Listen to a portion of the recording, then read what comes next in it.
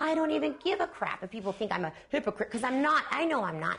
In regard to, oh, I'll never pose nude, or, you know what? If the opportunity comes up, I'm going to be the first to admit, I'm going to eat my words, because all that matters is I take care of my family. That's all that matters. What about the porn offer? Paying job? Film? If it's a job, and it's a well-paying job, and it's going to allow me to get us out of here in a very safe, huge home that they deserve, I'm going to do it. The house has been in foreclosure for a few months, several months since that, yeah.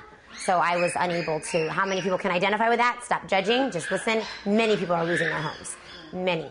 So I'm not the only one. I don't want these kids to just get by. I want us to have, they deserve, I want an empire.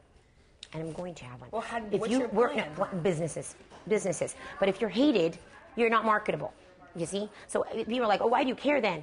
Well, I have to care. Do I care in regard to how it affects them? Yes, of course I do. Because if we're hated for no reason, and really it's no reason, I haven't done anything to hurt anybody. None of them have been hurt.